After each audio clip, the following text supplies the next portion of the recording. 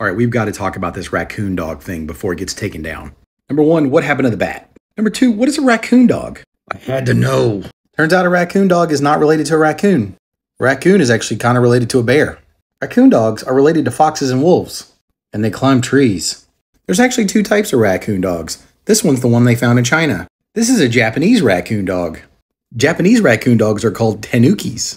They've been depicted for centuries and they bring great fortune and luck. The fun thing about them is they're always shown with giant scrotum. Like this one here. Or this mega one.